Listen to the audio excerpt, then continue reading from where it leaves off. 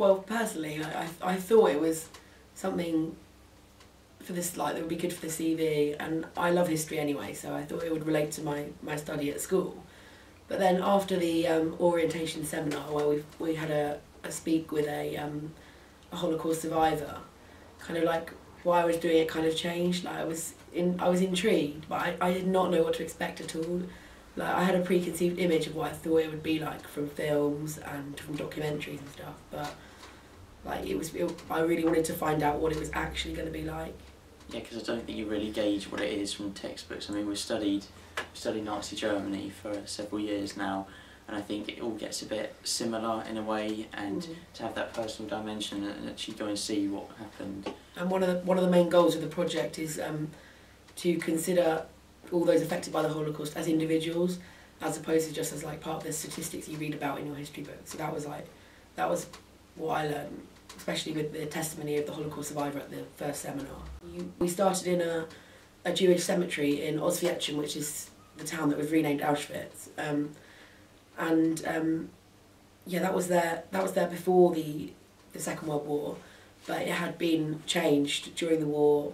A lot of the gravestones had been removed and then used as paving stones, but they've tried to reassemble it as best as they possibly can, but it was quite run down actually. It wasn't really well maintained. And I think that allowed us to like gauge a sense of what life was like before the war, so that really did make the people as opposed to just statistics. Because over half the population of the town were Jews before the war.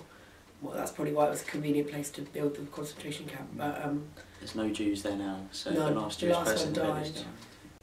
Like another thing that surprised me was that Auschwitz I, like it's really well designed. Like when you go through the Arbeit macht frei sign, you just see all these buildings and they actually look quite nice. And obviously it's ironic when you go inside because each of the blocks is now filled with like all the evidence of the Holocaust. So they had all the Zyklon B gas canisters, and they had the shoes of the people. That got to me because I think when you see certain things like the uniforms and stuff, that is part of the dehumanising process. But when you see like their shoes that they arrived in, like they kind of characterise the people, so that was quite moving. And then the worst thing I saw, I think, was they had a doll whose face had been smashed, and I think the children really that were part of the process really affected me because they didn't know what was going on and their lives were so short, really, in terms of all their personal possessions in the Auschwitz I kind of like highlight the futility of like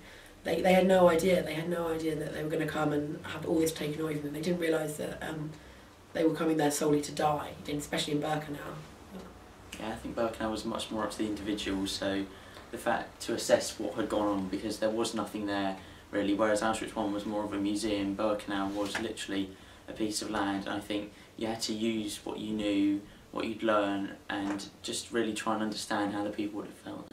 I think it's important to recognise that there were people there from every background, so to get the overall experience that we had, that was definitely necessary, and I think that the things that you saw and you learn of definitely could in the future unfortunately occur again. I think it's important that people recognise, people speak about it, and people just inform other people of what happened and what can go wrong. Yeah, one of the guiding questions that they keep like reminding you of is when is a bystander a perpetrator, because it's quite a fine line, and we were talking about would the Holocaust have been as bad if people had let it go, or if people had intervened, or if people had tried to speak up against the regime and everything. So it's quite an interesting thought. Like for me personally, like you do hear a lot of like throwaway like racist comments like everywhere in society, and you sometimes just let them go, but it's just not that funny. Like it really shouldn't happen.